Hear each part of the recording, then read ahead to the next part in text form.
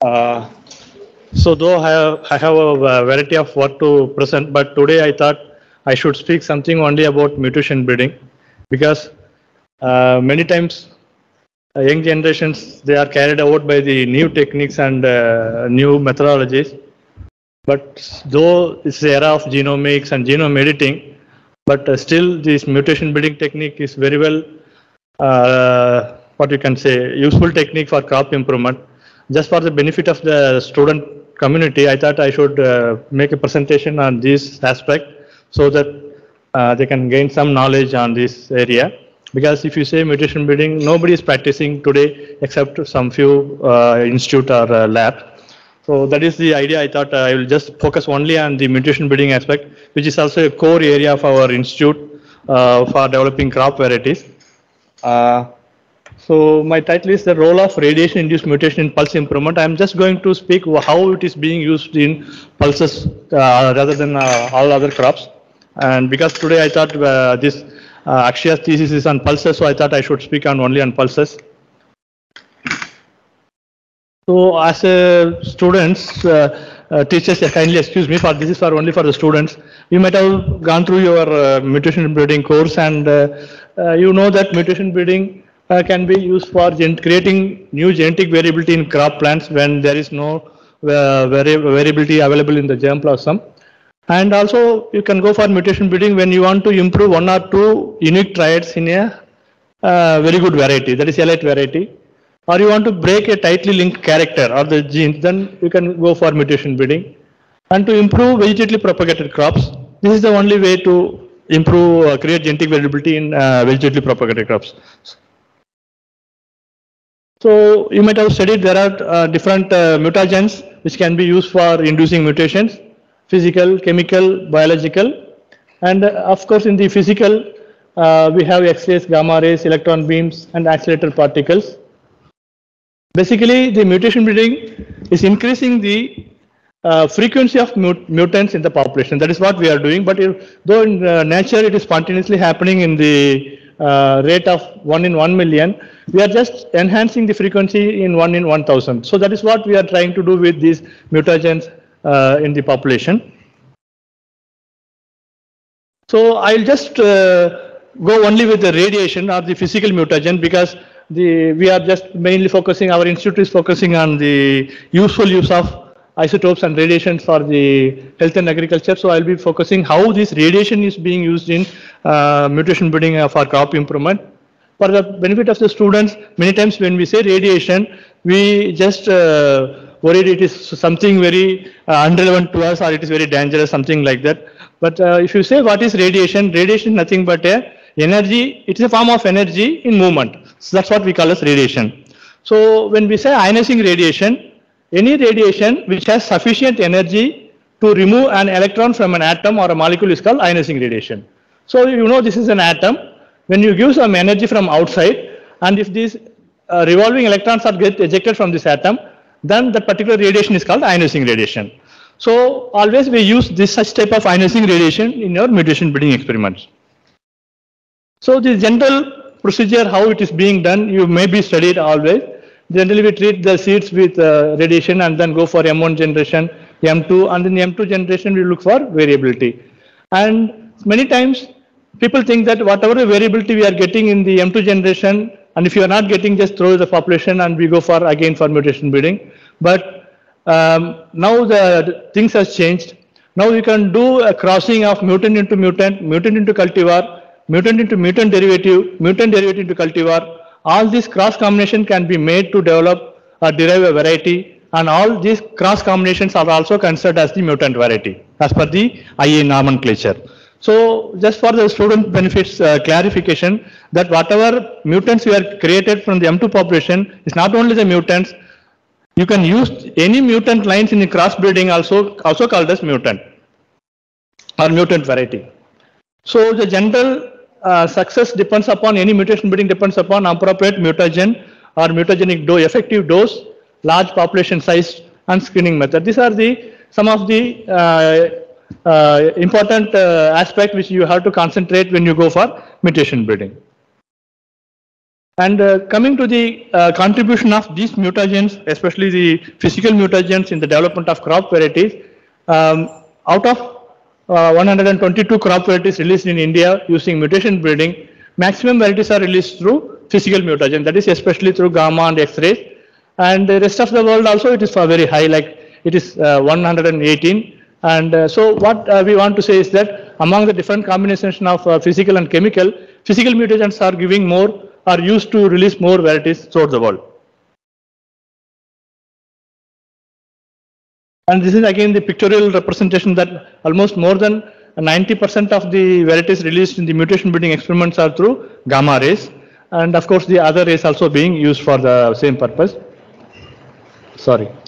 And some of the world's first mutant varieties released in India. And because we have to take pride in that, some of our TNU varieties like Pigeon P Co3, Black Gram Co4, and Cowpea V16, Mungbin Tab 7, these are some of the pulse crops released in 1970s, the first mutant varieties. If you see these mutagens used are also maximum, they are all physical mutagens. You can say that starting from X-rays, thermal neutron, gamma rays, again gamma rays. So what I want to say is that this physical mutagen has contributed in the development of varieties since 1970s and 80s. If you see the number of varieties released in India using physical mutagen or a combination of chemicals also, we have released almost 122 varieties using this mutation breeding, and the rest of the world, this is the 29th, the second is Bangladesh, followed by Pakistan.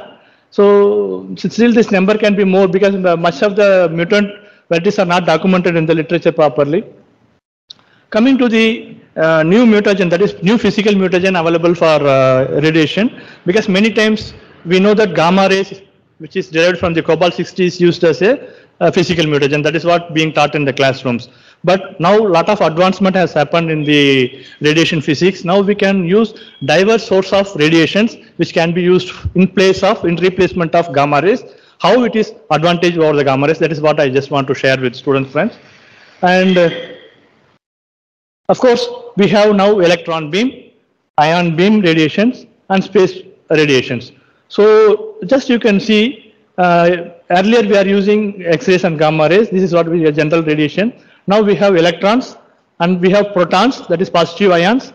The positive ions can be of anything, like it can be helium, carbon, neon, silicon, argon. So these charged particles can also be used as a radiation for radiating the seeds.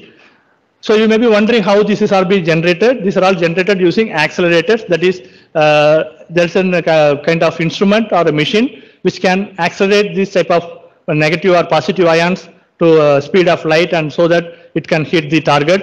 So this is what new radiations what right now we are having for use in mutation. So if you see what is that ions? Ions can be positively or negatively charged. So that picture which I am shown here, if you one single negative ions gone, then it is called negative ion. Same way for positive ion. So these electrons or positively charged ions can be accelerated at a high speed, around 20 to 80% of the light, and then it can be used to radiate the target cell. That is what we call it as ion radiation. That is ion beam radiation. So how it differs from gamma rays? So it differs from X-rays and gamma rays in that ion beams have much high linear energy transfer. When we are radiating any seeds, the radiation deposits energy in the seed. That is how it creates the damage. So gamma rays deposits less energy, whereas this type of radiation deposit more energy. So more the energy, more the damage. More damage leads to more frequency of mutation. This is the basic. So again, I want to show how different this gamma rays are called low LET, that is low energy transfer radiations, and the ion beams or electron beams are called as high LET radiations. You can see that equal doses of different types of radiation do not produce equal biological effect. So that's what I explained to you. Gamma ray and ion beam cannot produce same biological effect because of its different properties. So you can see how the gamma rays irradiate a particular cell. The spur is distributed throughout the cell. That means more background damages can happen in gamma rays. That is, low LET radiation is spread throughout the cell. Whereas in high LET radiation, the movement of the radiation is given in a particular path, and its deposition of energy is also very specific. So the background damage is very less in compared to the low LET radiations. That means high background variations cannot happen in the high LET radiations. So what we are trying to explain is that linear energy transfer, that is the energy deposited on the target material when ionizing radiation particle pass through it. That is when radiation is having high LET, that is linear energy transfer, that is going to cause more damage. So for low LET radiations like X-rays and gamma rays, relative biological effect is proportional to the LET. Suppose if when you are using low LET radiation, then the biological effect will also be less. For same way, for high LET radiation, relative biological effect will be more. So it will be, you will have more variations. And coming to the energy optimum LET, the 100 kilo electron volt per micrometer is optimum LET for a given radiation, which can cause double strand break. You can see the X-rays and gamma rays, the ionization is happening at a very far away places, whereas in case of high energy radiations, the ionization events are happening at 50 Armstrong level or 20 Armstrong level, which can have capacity to break both the strands.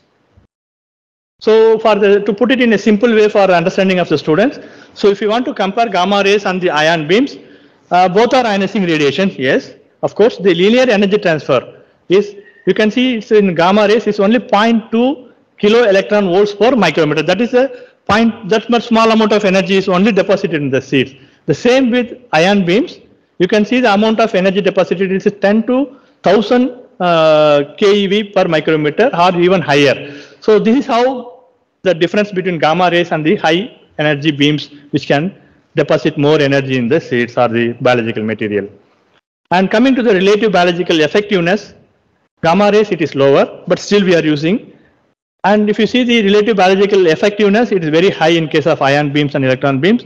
Absorbed dose rate low, because here the 60 gray per second is being the maximum it can use, but it can go very high in case of ion beams. Source, if you see the source of gamma rays, mostly it is radioisotopes, whereas in case of these ion beams, these are all accelerators. Accelerators are nothing but a machine which can accelerate the ions. So it can be, it depends upon the electricity and magnetic field. So it can be switch on and off can be done in case of accelerators, whereas radioisotopes, the radiations are continuous in nature. So there we cannot make any on and off mechanism. So that's what written here, switch on and off, no and yes here. Mutation frequency low, and here it is very high because of the relative biological effectiveness. Mutation spectrum, they are found reported to be very wide in case of ion beams, and the large DNA alteration can be possible in ion beams compared to gamma rays. So this is a kind of setup we have in our labs, where the samples are kept in a small cavity and they are used in the ion beam radiation, especially the proton beam radiations can be treated as treat the seeds like this in a small cavities like this, and we go for then the general procedure is same for M1, M2 what we are doing regularly. And these are some of the mutants which we have developed through this electron beam in blackgram. You can see the dwarf type which has been induced through electron beam, and similarly the plant type change the other side. And the many times we saw that radiation induces dwarfness, but in this case the radiation has induced the tallness also. Here you can see this is a PU31 blackgram variety, is very dwarf type, and through electron beam we have induced the tall plant type also. So this in field condition you can see how the tall mutants are grown adjacently to the parent type. And some other of the electron beam induced mutants in mung bean. Because why I am showing these mutants, because these are electron beam induced mutants, not through gamma, and these electron beams we have started using from 2016-15 onwards. So we got some good mutants. Just I want for the show that what are the types of mutants we are getting through this type of new radiations, and like early maturity, part color, and part shape, size, and yellow seed coat, yellow part color, and then seed size also. And here one mutant we got mite tolerant. Nowadays the mite insect is also a very problem in the mung bean and blackgram. So we got one mite tolerant mutant also in the field. And this is the large seed mutant which we generated through electron beam. And this is one of the extra early mutant like we have developed in mung bean. Normally the mung bean we have 60 days. This matures in almost 50 to 55 days. We have developed through electron beam. And even 48 days also we have. And some of the other academic interest mutants, like normally we have trifoliate leaves, whether we can see the pentafoliate leaves in the mung bean, the serrated leaf shapes in the mung bean mutant. And this is one of the, recently we got one unique mutant in the electron beam. The petioles, normally the petiole you can see how the normal petiole is very long plant. Here the petiole is completely lost or rudimentary in nature. And this is true breeding, and we are using it for our genetic analysis now. This is a part which, in the part you can see the cowpea plant without any petiole. And of course, a lot of seed color variations and seed size variations also created through this electron beam. And this is the aphid-borne cowpea aphid-borne mosaic virus tolerant but resistant mutant we identified. This is the susceptible one, and this is the resistant mutant which we have in the field. And very recently, we started working for the Maruka tolerance, because in literature, if you go through mutation breeding, there are a lot of literatures or a lot of work has been done for disease resistance. Not much reports are available for insect resistance. So this Maruka is a very menace in this cowpea and other pulses. So we got one international project, and we started working this Maruka tolerance mutation breeding, and through our gamma radiation only, we got Maruka tolerant line in M2 population. So you can compare the kind of damage in the parent and the mutant. The same way in the field also you can see the extent of damage created in the field condition. The percent part damage is only 28% in the mutant, whereas it is up to 80% in the parent. So we have identified another 3 mutants. This is another. This is single plant yield of the mutant and the parent, just to show how it is tolerant. And this is a closer view of the mutant part damage you can see. Again, this is the field view. This is the parent where you can see the damage, and the mutant, which is the damage is very less. Apart from the disease and insect, we do got some biochemical mutants like oligosaccharides, which is responsible for flatulence. In black gram, we do got some mutant which is having almost reduced this oligosaccharide content. The parent is having almost 58% oligosaccharide, whereas some of the mutants are having 50% or even lesser the oligosaccharide content compared to the parent. So such type of biochemical mutants can also be identified, and we are just track it. Okay, it's coming. So through development of this genetic variability and through the recombination breeding, we have developed almost 24 pulse crop varieties. So because we are not the regular agriculture university, because we are, you know that our institute mostly works on the radiation, and it is used for a different purpose. But still, we are focusing on mutation breeding, and through this, we have developed 24 pulse crop varieties: 9 in mung bean, 8 in urad bean, 5 in pigeon pea, 2 in cowpea. So these are the list of variety. I need not to read this thing. And recently, this year, we have released one mung bean, Trambay Raichur mung bean, TRCM 147. This is very high yielding, suitable for summer cultivation, large seed size, more than 5 grams under seed weight, and it is resistant to yellow mosaic disease. And this is recommended for Karnataka. And this is another variety released for Karnataka. Again, YM beta resistant, large seeds, and suitable for summer cultivation. And 2 more varieties this year again we released in Madhya Pradesh, TJU 339 and TJU 130. Both black gram varieties are high yielding, almost 15 quintals per hectare, and both varieties are resistant to some of the important diseases of black gram like yellow mosaic and powdery mildew. And this year, this to 2023 only, these 4 varieties we got released. And this slide I just want to share with the students. So not only we should not focus on the direct mutants, whenever possible we should cross these mutants with other genotypes or other mutants. So what our experience shows that such type of crossings give more recombinants, where you have the chance to identify better yielding plants. So this our black gram varieties released from our institute. I'm just showing the pedigree. The red indicates either it's a mutant variety or the mutant. When we are using in crossbreeding program, resulting in a very good variety. So this is what just I want to share. So we should not focus only on the direct mutant, we should also use it in crossbreeding program. And this is one of the examples of direct mutant in cowpea. We have in our institute released in 2018 TC901, released for northern part of the country, suitable for summer cultivation. It matures in 70 days. This is the gamma ray induced direct mutant from one of the EC exotic culture 394763. And of course, another example from TNAU, this ADT7 rice fallow black gram, developed through mutation breeding funded by Board of Research in Nuclear Sciences, and this variety has been already released. That's what I was told. So this is a mutant variety again through gamma rays released for rice fallow cultivation. Again, the other characteristics of this ADT7 is shown here. It is also shown to be good battery quality and highly suitable for rice fallow condition, released from TNAU.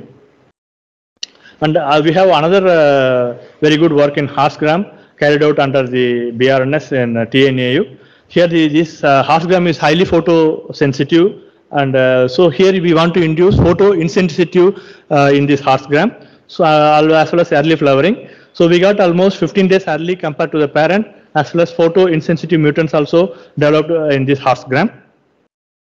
Not only photo insensitive mutants we got high yielding mutants. Many times when we say high yielding mutants, it is contributed through increase in branches, increase in pod number, and seeds per pod. You can see the parent plant type and the mutant plant type. Almost the average yield of the parent is 32 grams per plant, whereas in case of horse gram is 120 gram plants. The kind of extent of variability created for this quantitative traits also possible through mutation breeding. That is the reason I have kept this slide.